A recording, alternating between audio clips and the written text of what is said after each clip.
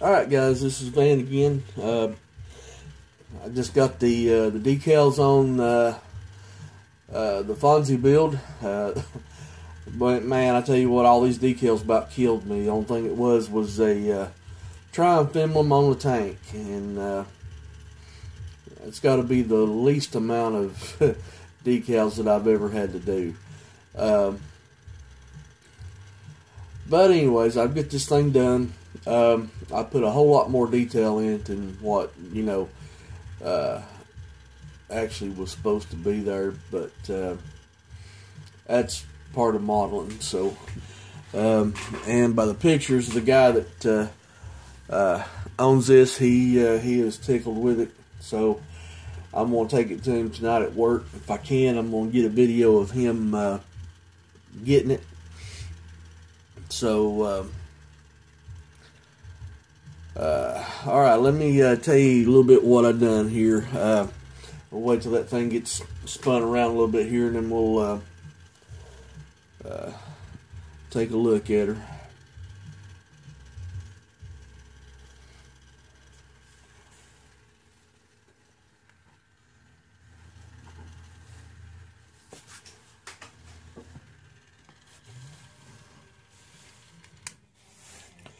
Alright.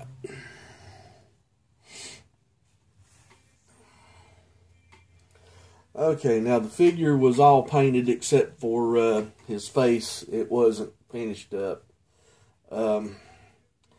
He's got that Cro-Magnon look by the way it was molded, and I was really afraid to, you can see by the side profile right there, I was really afraid to, sand a little bit on him, on his forehead, and might lose quite a bit of detail.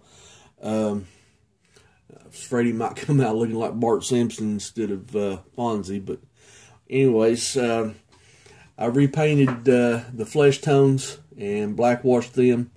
The t-shirt was painted gray, and I went back and repainted it white, because I never seen Fonzy wear a gray t-shirt. It was always a white one.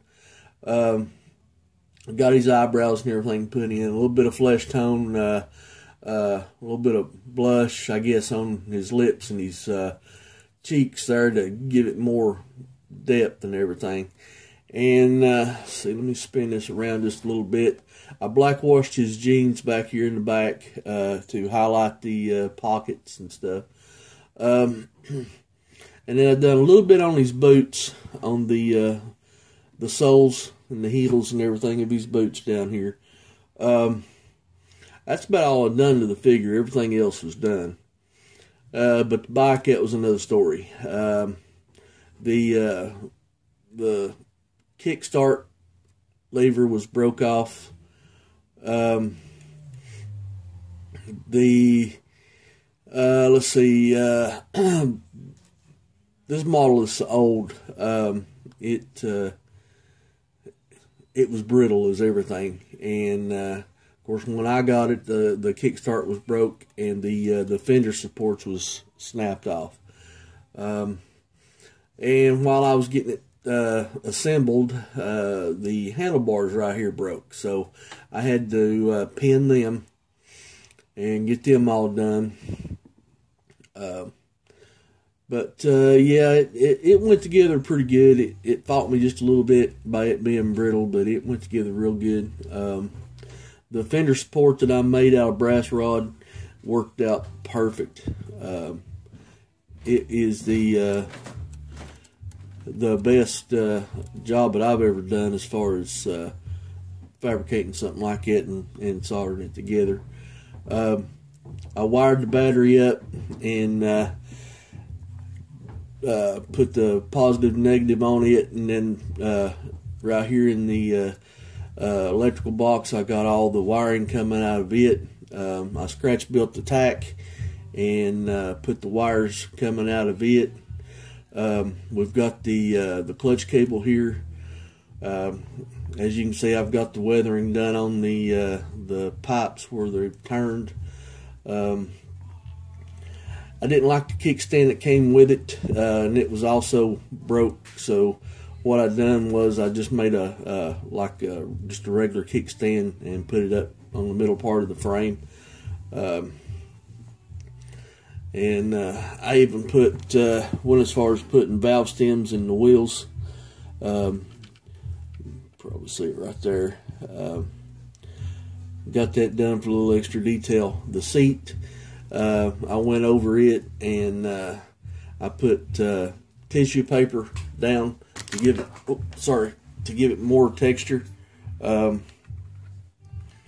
then after I done that, I painted it black and put some satin finish on it.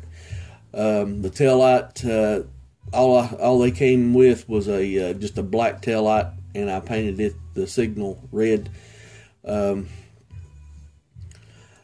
Let's see, I got the linkage put in on the brakes, and then I got the brake cable around here on the front wheel.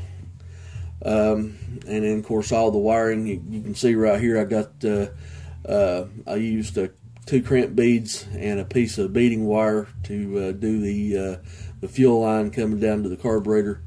And thanks to MC Garage, the trick on the crimp beads, man, they work great, perfect for fittings. And then that's about it. The guy that was supposed to put this thing together, he got this plaque to put it on, but it was rough as everything. It's probably one that shouldn't have been put in the lot to sell. So what I had to do, I sanded most of it out, and then I took some baking powder and mixed it in with some gloss black apple barrel acrylic paint, and spread it on this plaque here to give it a rough texture, to look like roughed up plywood, or not plywood, but pavement.